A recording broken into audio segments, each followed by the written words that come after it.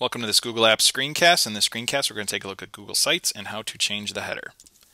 Here I am in Google Sites. When we talk about the header is the top area here. You'll notice there's a Franklin logo that comes in automatically, as well as the site name you chose when you created the site. To change your header, you have to go to the More button up here, and you scroll to the bottom of this, and there's a choice for Manage Site. This takes you behind the scenes where you can make changes that affect your overall site. When you come into the Manage Site area, you start off on the General page, and here's the site name that you chose when you created your site. You can change this. So if I know I'm going to make a site on snowboarding, I can type in snowboarding, and now this will appear at the top of in my header. This does not change the address for your site. The address you chose does stay the same. This checkbox means that if I leave this checked, this name will appear at the top, so I'm going to leave that checked. Before you jump to another page back here, it's good to hit save, and actually if you don't hit save, the browser will tell you that there were changes made and you do need to save. So make sure you hit save before you jump to another page.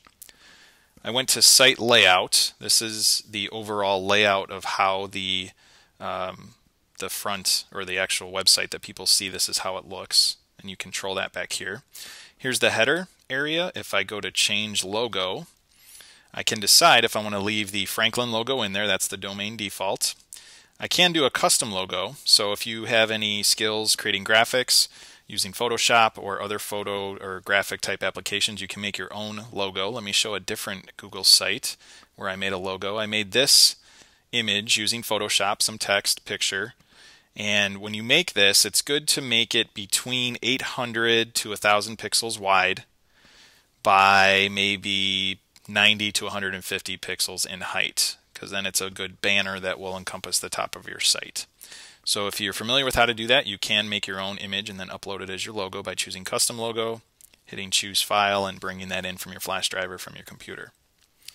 Or the other choice is no logo. That just means you won't have the Franklin logo, and maybe you don't want to create a logo. You can choose no logo and hit OK.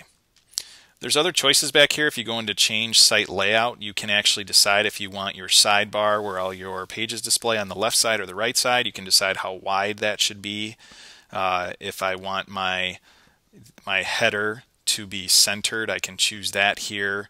There's all different choices in here that affect the overall layout of your page, your front home page. So I'm going to click Save, and I'm going to go back up here. This takes me back to the front of the website. So let's go back there and take a look. So here I made snowboarding the word that shows at the top.